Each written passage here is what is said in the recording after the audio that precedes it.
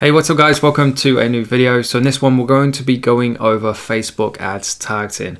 When it comes to targeting, one of the most popular questions, or couple of popular questions really, are number one, what sort of audience size should I be targeting, and number two is how many interests. So that's what we're going to be covering in this video, and in my opinion then it comes down to, it's definitely a case of quality over quantity. Some of my best performing ad sets have come from targeting audience sizes of around 500k if not smaller, and I believe this to be the case purely because I would much rather, or it makes sense then, to show your ad to an audience size of say 200k, of which the majority of people are interested in your product, rather than show your ad to say an audience size of say 3-5 million people, of which a very small percentage of people will actually be interested in it.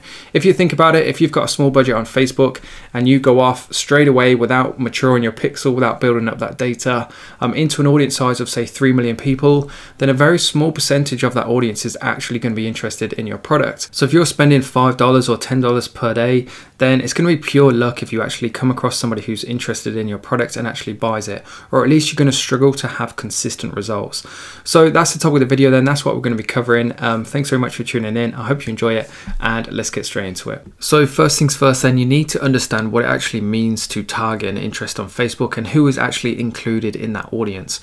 So everybody should do this exercise. Head over to your Facebook newsfeed, right click top right, and then go across to your settings. We're going to be looking at ads down here on the left, towards the bottom left corner, and it's going, when it finally loads up, it's going to take you to the section of essentially what interests you're related to.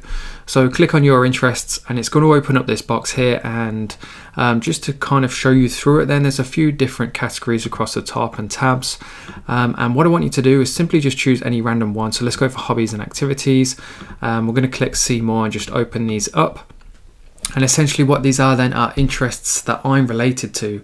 So if somebody was to target textile, I would be included in that audience, even though I have absolutely no interest or little to no interest in textiles.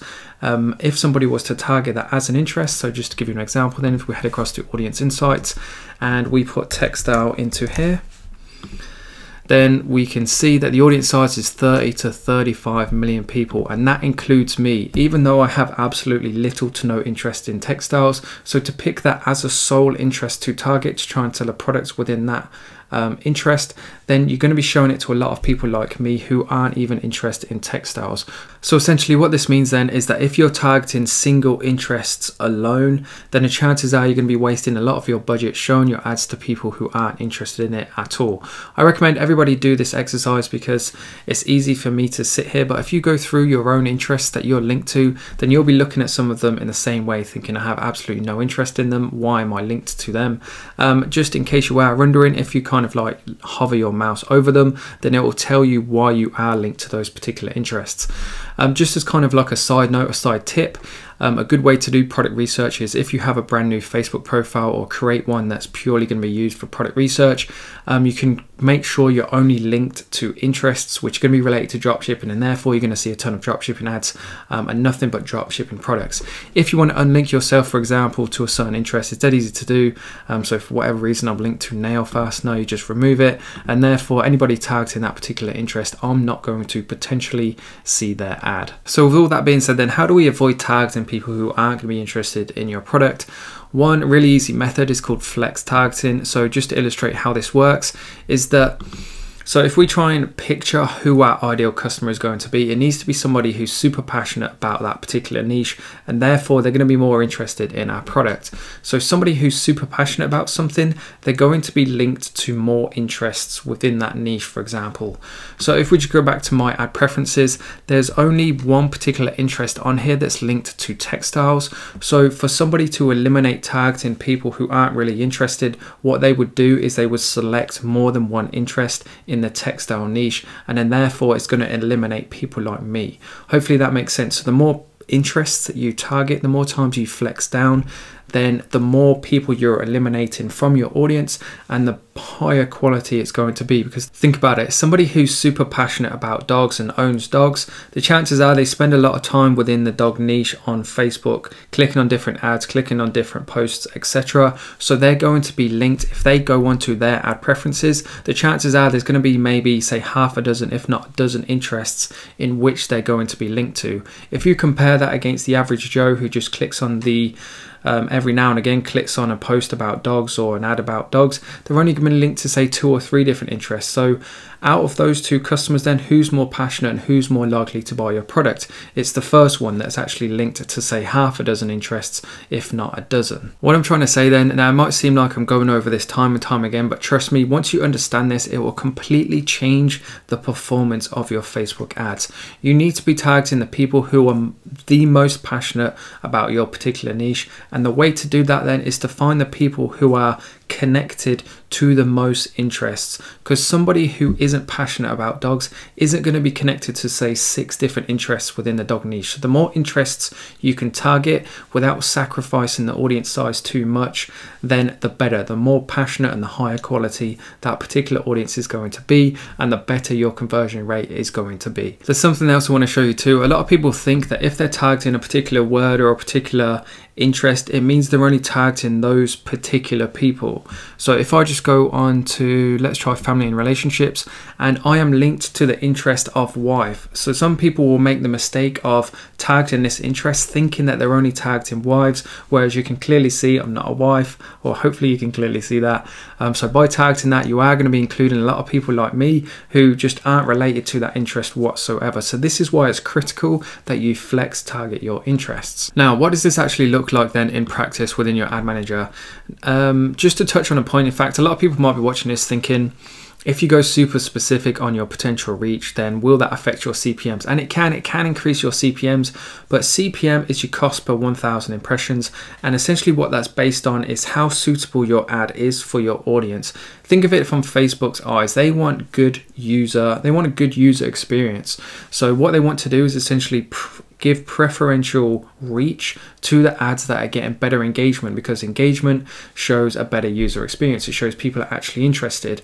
So if your CPMs are super high, then instead of, perhaps you can make your audience a bit broader if you want to, but something else you can do is focus on your actual ad copy itself and try and increase engagement, because trust me, that will bring down your CPMs as well. One way to double check this as well is if you double check it against your quality ranking. If you've got a poor quality ranking, then that obviously shows that will be a condition of why your CPMs are so high too. If you can increase that and actually get it too high, then that will bring down your CPMs. So how does this actually look like in practice then? What you want to do is head over to the detailed targeting box, and you want to start with the biggest interest at the top and then work your way down, because if you start too small too quickly, then it can be pretty difficult to get that potential reach up to a decent size. So for example, then I've spoken about dog niche quite a lot. If I just put dogs in here, it's a pretty huge interest, as we can see. The potential reach hasn't gone down whatsoever. It's still 44 million people.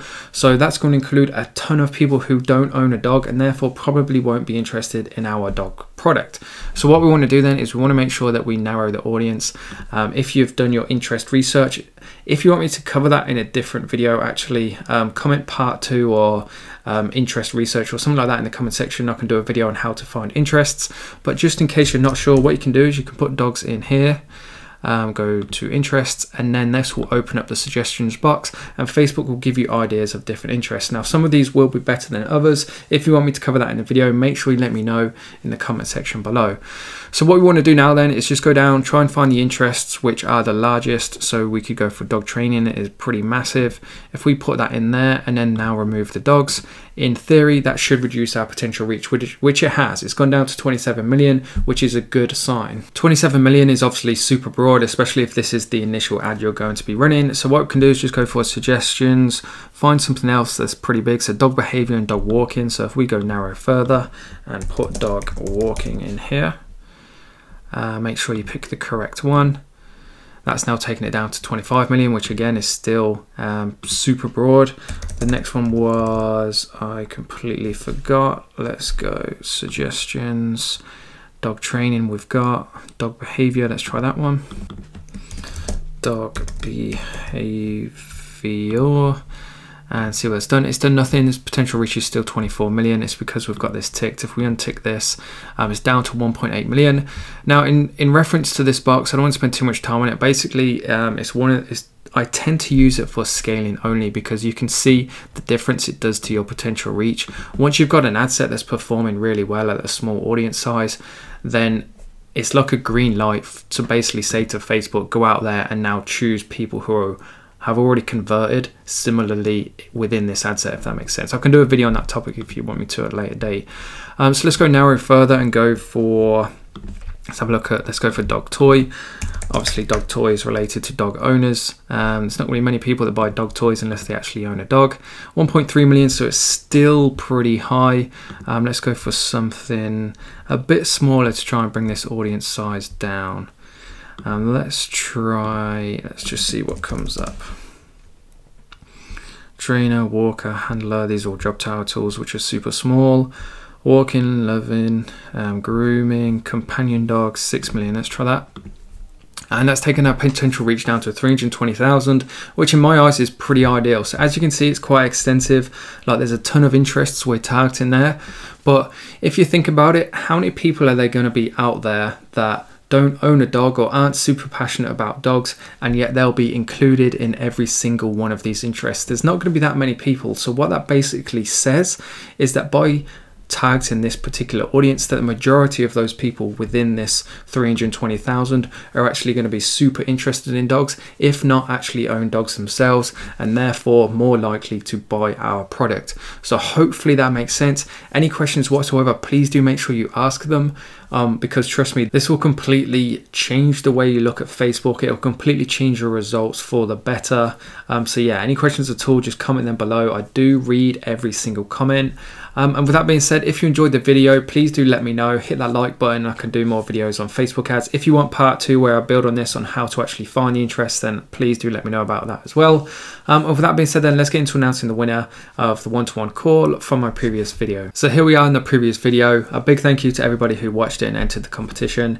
So anyway, I'm going to take the URL, head over to our random comment picker. And we're very nearly at 10,000 subs. So if you are watching this and you haven't subscribed yet, please do. 4 weekly chances, if not anything, to win a call. And the winner of the previous video is WA. So thank you very much for your comment. Hit me up on Instagram. We can get that call arranged. And guys, if you do just want to book a call right away and get straight down to business, you can actually do so. Just make sure you check out the links in the video below.